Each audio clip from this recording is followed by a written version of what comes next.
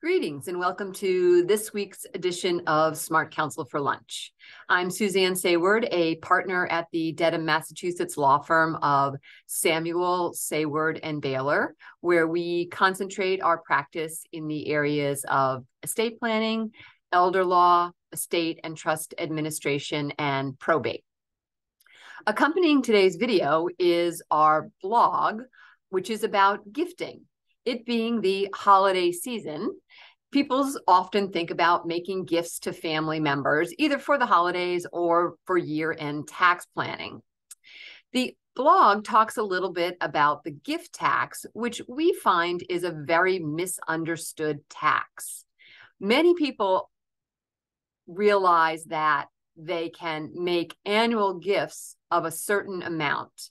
The amount in 2022 for the annual gift tax exclusion is $16,000. Many years ago, it was $10,000, and that's a number that often sticks with people. Starting January 1st of 2023, the annual gift tax exclusion amount is $17,000.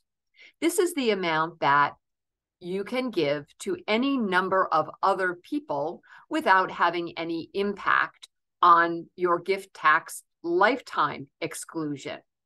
This is the part that many people don't understand. In addition to this annual freebie of soon to be $17,000 per year per donee, everyone has a lifetime exemption amount, which will be $12.9 million as of January 1st, 2023. The way these two work together is that if you make a gift to someone of more than the annual exclusion amount, then the excess reduces your lifetime exemption amount. For people who don't have an estate of more than $12.9 million, it doesn't make a difference if they make an excess gift. There will not be any estate tax payable, gift tax payable. If you're thinking of making large gifts, consult with your estate planning attorney before doing so.